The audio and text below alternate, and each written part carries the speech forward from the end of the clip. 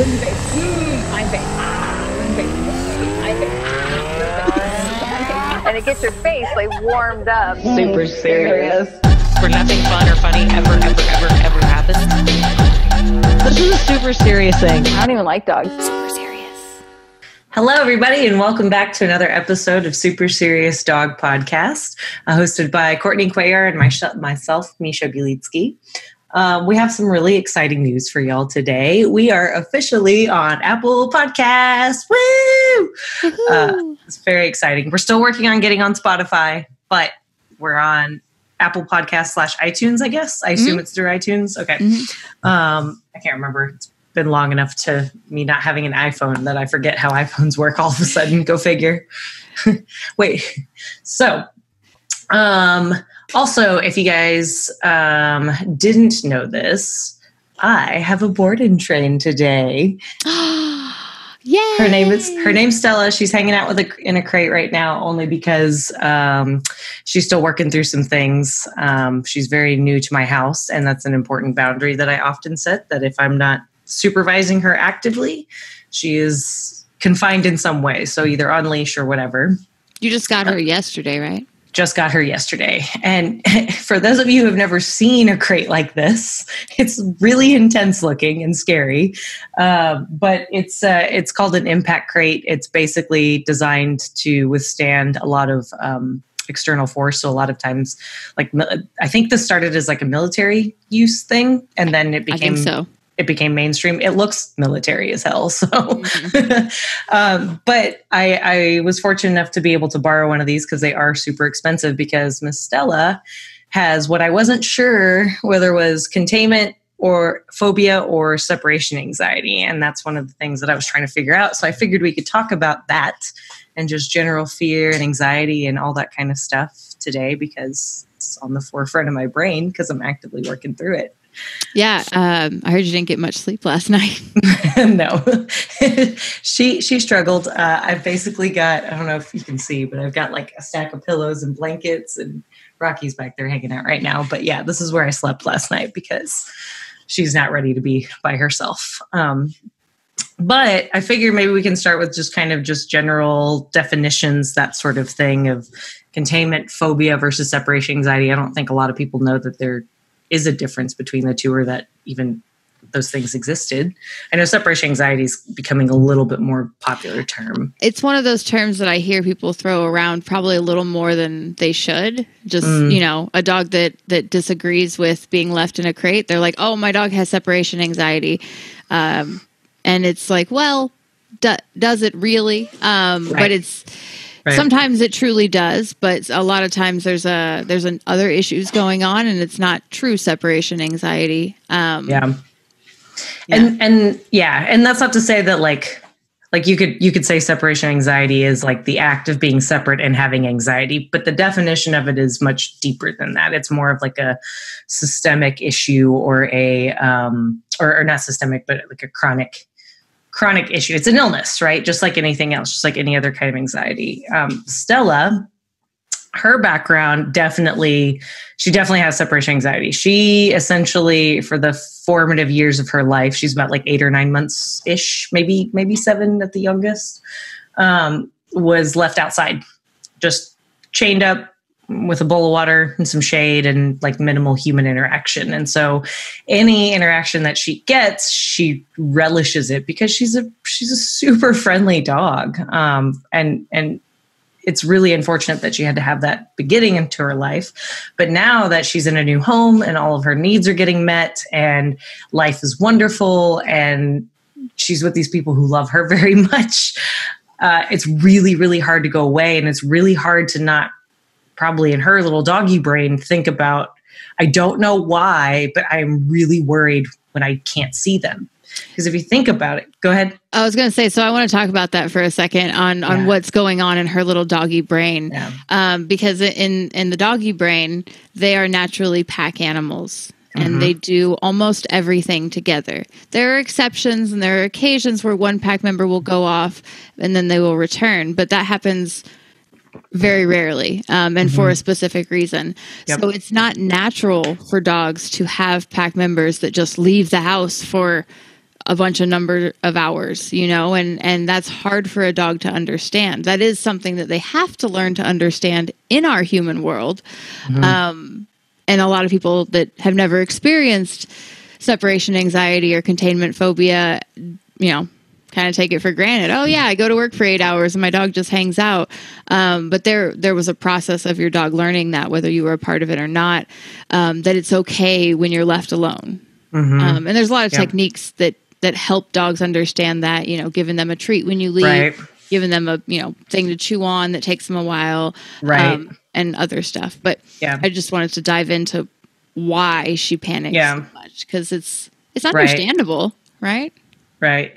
Exactly. And on top of that, I think you kind of started to touch on something too, is that like, it's not necessarily about like, oh, it was traumatic what she experienced, but she doesn't think that was traumatic. That was all she knew for the first months of her life. That was just her life. That was just life. And now she's seeing a completely different picture all of a sudden. So even having that big of a shift can cause problems. We see it all the time with like reactive dogs who are super dog friendly when they're off leash, but they look like Cujo when they're on leash, because they had a certain picture painted for them, and now they're frustrated, or then they became frustrated, which then turned into an actual stress response beyond that frustration. So I don't think she has containment phobia, which is another thing that is starting to circulate a little bit more in common knowledge. Not as much as separation anxiety, but containment phobia is essentially what it sounds like. It's the fear, the extreme fear of being contained. She's fine as long as I'm in the room. So she has no problems being in this crate or anything like that. And I know a lot of times people will kind of use like certain hallmarks. So they'll say, oh, is your dog chewing like windowsills and door frames, right? Because that means they're trying to get out. They know that that's a way out. She chews baseboards and windowsills, but it's because she was left tethered her whole life. She just chews. She was never taught not to chew. She was just put outside. So it's a very, you can tell the difference between, she's groaning. Yeah, we're talking about you, boo. You can tell the difference a lot of times pretty quickly when it's containment versus separation. Like if I left the room right now, she'd start screaming. And it's not just that she starts screaming. She's a pretty vocal dog. She makes a lot of noise. But she started damaging the crate and tearing it up and like desperately trying to escape it whenever people leave the room. She's torn up the carpet, and it's really, really scary and heartbreaking for a lot of owners to deal with. I know you've seen your fair share of that and had to sort of talk people down and through this process before. Yeah. Because, the process of working on it is not fun because you have to teach the dog that they can handle it little bits at a time. Mm-hmm. And that amount of time is going to vary based on a lot of factors. So there's a lot of work outside of just the containment and just the separation that you have to do so that your dog is mentally prepared and ready to handle what it doesn't want to handle. So it is an in-depth thing. There is no quick fix. There is no one way fixes it every time because it always depends on the dog and where it stems from and what your relationship is and where, what other stressors does your dog have to deal with and how good are they at working through stress in general. So like, there's so much that there is to that puzzle, the separation puzzle. Yeah. She's a surprisingly well-rounded dog. She seems like she was around other dogs at some point because she gets along with them very naturally. She's been responding to B-Town perfectly, listening to him when he grumps. So it's opened him up a lot faster too. And Rocky fell in love with her almost immediately, which was cool. But I digress. That has nothing to do with this. The point is that clearly these people did care about her in some way. They did some things right? So it's not like the people who had her before are monsters, because people make mistakes too. A lot of people accidentally develop or create this type of behavior without even realizing it. Like a lot of us, right now we're seeing a lot of puppies and people are home all the time. And one of the biggest things that it's hard for people to wrap their brain around is like, well, why do I have to pretend to leave the house for a few hours? I don't have anywhere to go. And I'm like, because at some point you're going to have to do that. And if you don't start practicing now, your puppy's going to be completely stressed out when that moment does finally happen. And you're going to be dealing with, a very expensive board and train to fix it. Yes.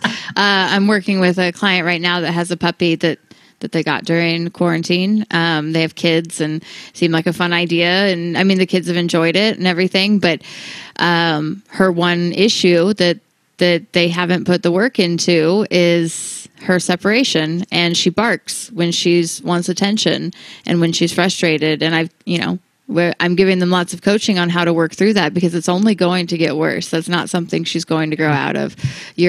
By going and letting her out of the kennel or going and petting her when she's barking at you out of frustration is reinforcing the problem. And unless you want to see more of it, you need to stop doing that is literally what I told them. Right. So hopefully they listened. But I understand that it's frustrating and annoying to hear your dog whine or bark or be upset. But on a certain level, those are feelings they do need to work through. Humans, we have to work through stuff all the time, right? Anybody ever had anxiety or anything like that, right? You have to work through it. You have to take deep breaths. You have to talk to a therapist. You have to do things. You can't just run away and not deal with every single thing that makes you uncomfortable. Even things that seem like pretty minor too, right? Like you get into a minor fender bender on your way to work, right? This is pre-COVID, obviously. I don't know if anybody's driving to work right now, but you're on your way somewhere and you get into a minor fender bender. Nobody's injured. There's not even a scratch on anybody's car. It's still super stressful and like nerve wracking and adrenalizing. And like, it's difficult to not feel shaken up after something like that. That's considered minor. Right. So it's the same thing. We deal with it in a lot of different ways, even if it doesn't necessarily lead to like a therapeutic type sort of intervention on your part and that sort of thing. So right. It's just you have to deal with that. Yeah. You have to call your mom and yell and be upset or whatever. Whatever you have to do to help yourself through that moment. Your dog has to figure those things out too. I think it's definitely hard for people to understand how important patience plays a role in dog training. I think a lot of people get like, okay, I have to be patient. Things take time. Dogs don't learn overnight, neither do people and blah, blah, blah. But when you're actually in it, 30 seconds feels like hours. Forever. If you just sit there, especially when you have a barking dog and kids running around, or you're in a conversation with somebody and there's an uncomfortable silence, any of that kind of stuff. So, but yeah, with her, so I'm curious about like kind of some ways that you sort of start working through separation anxiety. So tell me what are some like early stage or mid stage type sort of things that you do when you first get a dog with issues like Stella? I mean, it's hard. It's hard to just give like a flat out game plan. Yeah. Because let's assume that like the dog is perfect other than separation anxiety. Like in general, there's not right imbalances. They're not, they weren't abused, none of that kind of stuff. They just developed separation anxiety. I would one thing that I may do. I'll put it that way. One thing I may do is I may work on the dog holding stationary positions like sit down or place and me stepping out of sight for like seconds at a time and then coming back and jackpotting the dog for staying and getting it so excited for me to step out of sight for a second that it actually gets that good feeling when I step out of sight, because it's like, she's going to come back any second and reward me and work within the threshold of what the dog can handle and make sure the dog stays successful at that. And then throughout the board and train, work on increasing those times. And, that's one thing I may do. That's one exercise. Yeah. I like that. I did that with her. I did a live video earlier and I was trying to like find the right camera angle, but it's hard in my house because it's like each room is kind of small. But yeah, I basically was doing stuff like that. I also, a lot of times because that separation is associated with the crate, because that's often recommended to crate train, but also the dog typically starts doing destructive behaviors when it's having anxiety. And so crate is often a common solution. So one of the things that I did with her right off the bat yesterday was lots of like, you're in the crate, but the door is open. Right. Either have a leash on you or the leash, you're tethered through the crate somehow. And you can enforcing step out. Are you enforcing she stayed in or let her step out? Nope. I had her stay in. Like nice. If she like rested, if she lay down and her like snout was sort of sticking out, that's fine. Cause, I wanted her to lay down. I wanted her to find a relaxed position. So at first it was just staying in there for a second because like at first she didn't want to go in at all. So it was like, yay, you went in. Hooray, you did it. And then immediately second repetition was, okay, you go in there and like I kind of step towards her a little bit and enforce her to stay in there and reward her for that. And then I get her to start doing that on her own. And then it was basically like, now I'm going to jackpot or only reward if you sit after you go in. And then eventually it was only if you lay down or just generally seem relaxed, that sort of thing. And so, any step towards being relaxed, you're rewarding. Yeah. It got to a point where she was so proud. She'd lay down and be like, what's next? I did it. Another thing I would do, especially, I mean, it sounds like she's pretty food motivated, is like food puzzles and like snuffle mats or stuff, you know, like the pool with stuff in it. Something to make her use her brain while eating and build that self-confidence that she can, you know, provide for herself and get her own food, and she's doing dog stuff and, you know, and then following that with what you just did or what you were just talking about of having her hang out in the crate with the door open, because that's going to empower her and make her feel good. And then she's going to relax because that's what she's going to want to do after in the place where she's going to need to stay and be confidently calm, you know? So just kind of bringing those together. Any self-confidence building. I mean, that's one thing that food puzzles do also is it builds their self-confidence. Yeah. And that makes them smart. That makes them less reliant on their human for everything. Right. So like on one hand feeding is really good because then all rewards come through you and the dog knows that. But sometimes with separation anxiety, I like to do independent work because then the dog knows it can work independently and I don't need to be there for everything. And depending on how sensitive she is, I would even practice stepping out of the room kind of casually while she's doing that, you know, and just coming in and out and coming back and be like, what? You're doing your own thing. It's cool. Like we can do things separately. We don't have to be together all the time. Yeah. I think it's important too for people to know that it's not like, okay, you give them their Kong or their puzzle toy or whatever, and then you sneak out, or they fall asleep finally and you sneak out because when they wake up, you're going to be gone. And just like a baby who wakes up in a crib by itself, it's going to go, bah, I need something. Right. And so that is not a good trick at all. One of the things that I've done a lot of while she's crated or while she's on place or just hanging out maybe with like my fiance, because it's funny, she's grown very attached to me very quickly, go figure. So I'm doing cool stuff with her.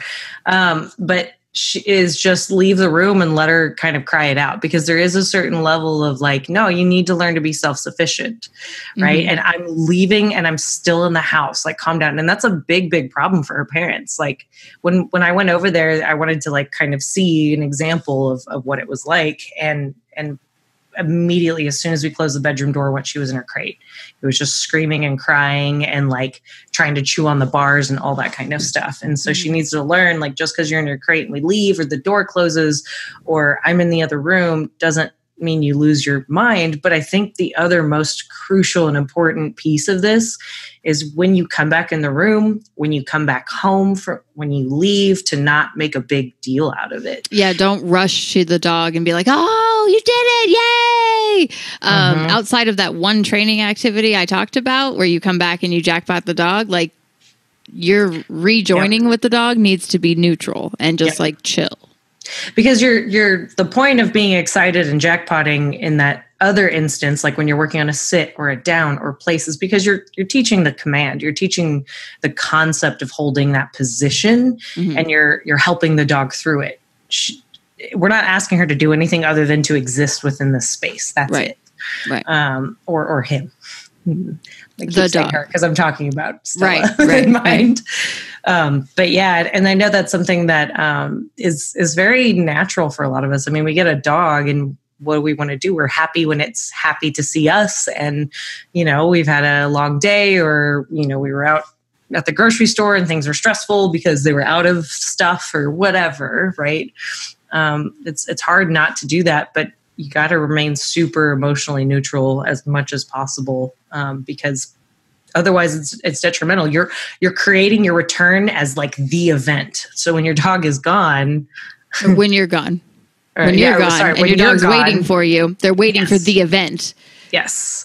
And when you make a big deal about you leaving and you're like, okay, be a good boy. Okay, be a good girl. Like, mommy loves you, right? And you're creating another event. Yes. And you're getting the dog riled up at your departure. And they're not going to know why they're riled up. It's just a thing. And then that riled up state can turn into other feelings, other emotions, other things, right? And they could stay in that state longer than anticipated. A lot of people are super lucky and they have dogs like Rocky who are total couch potatoes and they're just like, okay, this is what I do now. I go to bed. I'll see you later. You'll come back. Right.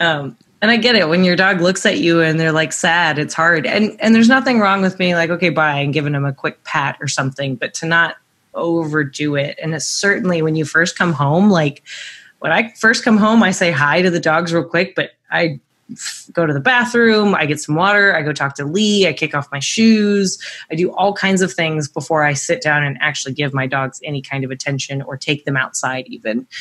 Same thing as like me waking up in the morning. Like I may wake up and lay in bed for 30 minutes. It's not your cue to immediately rush outside. Right. Of course, there's consistency in my schedule. I don't like ruin their potty training or anything like that or make them hold their bladder for 12 hours or anything excessive. Right. But still, what, in terms of like, how do you tell people in a nice way that they're overdoing it on their escape or their departure and their arrival back home when they're having issues like this with their dogs?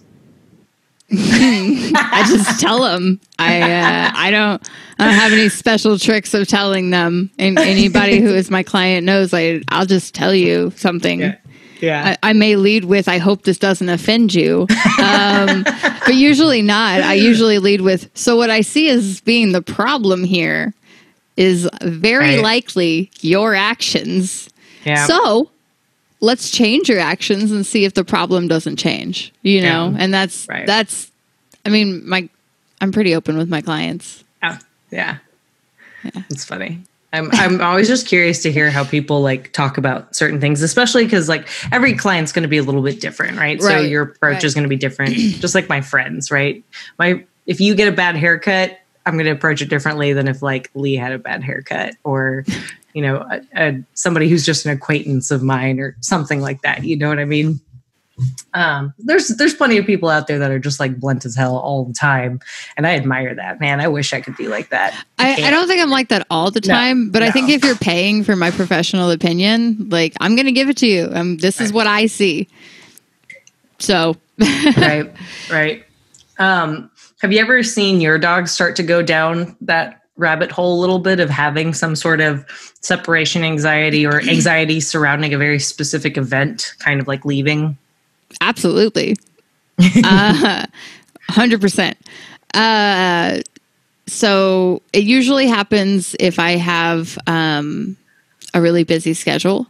Because when I don't have a really busy schedule, my dogs are with me all the time. Right. We run errands together. We go hiking. We go do stuff. We go, we're always together. They hang out on the floor usually, not in this room, but in the rest of the house, they hang out on the floor, like near me, like we're always together. Some of them follow me to the bathroom, not all of them, but a couple of them do. And then if I get really busy and I start leaving them more, I have actually, I've had them tear up beds. If I've been kind of having someone on the back burner and I leave them in a comfy bed because I'm like, hey, here's a comfy bed for you. But they're bored and they haven't gotten what they needed. And I get reminded of that when I come back and the bed's torn up and I'm like, oh,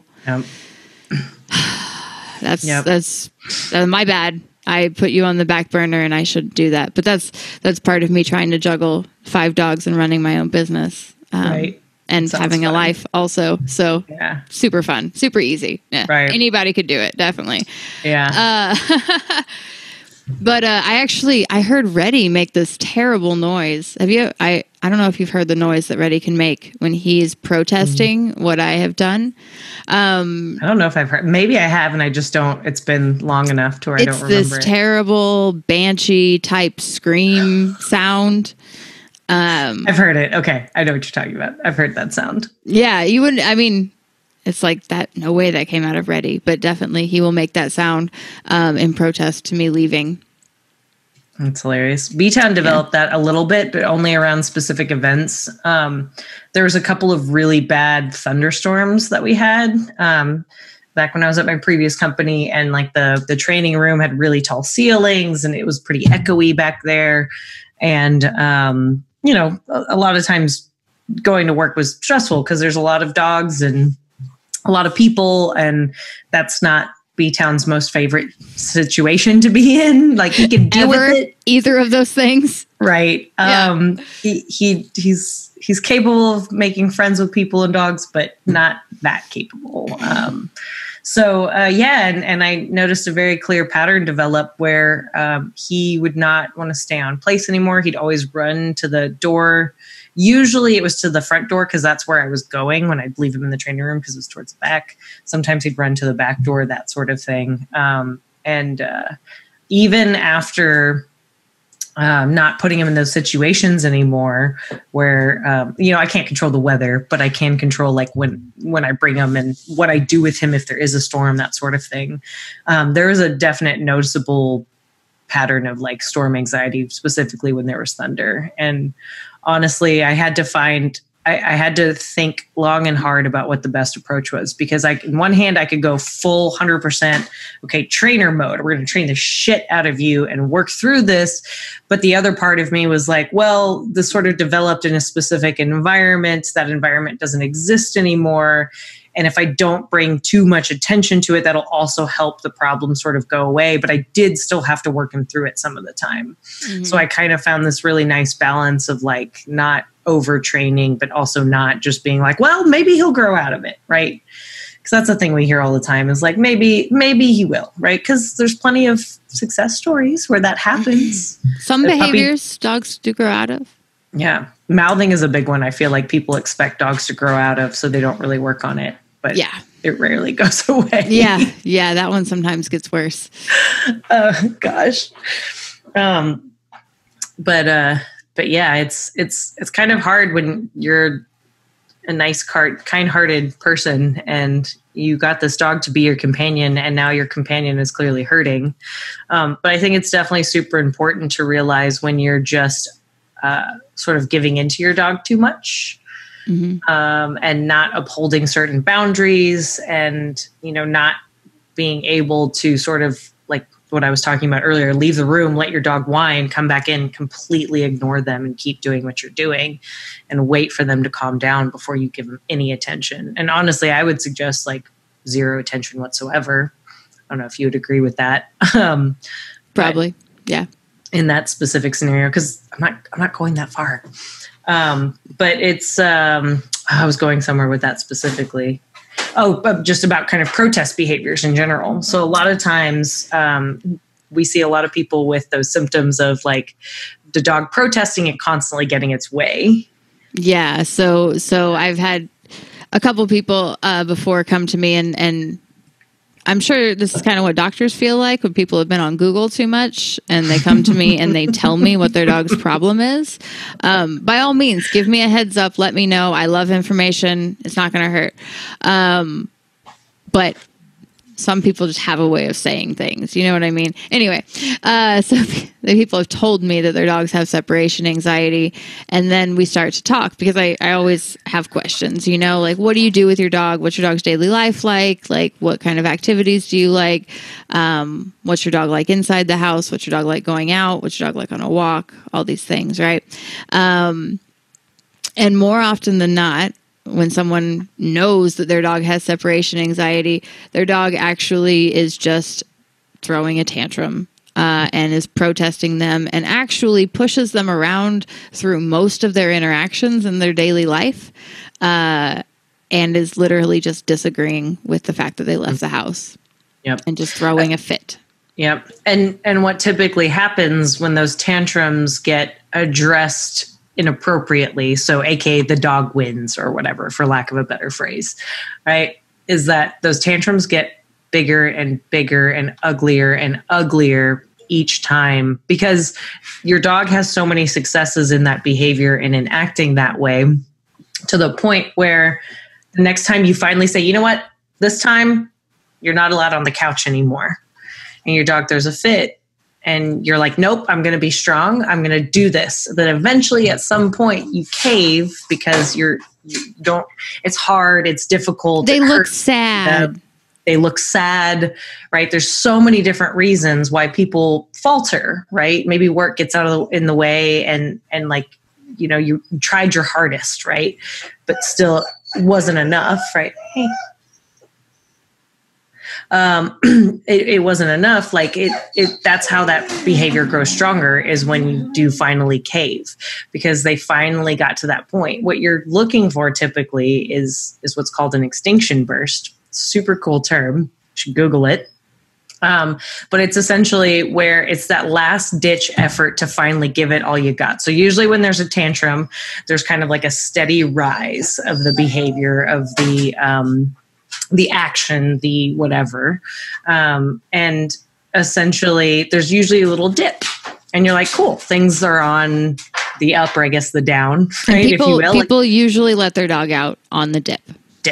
Right. But you got to keep going, because there's always a super sharp rise, and it's like the worst, like it's higher or more intense or louder or whatever, more desperate essentially than the peak before the dip, essentially. And that's essentially the extinction burst, that little tippy top of the roller coaster before you go down and go wee through all the loops.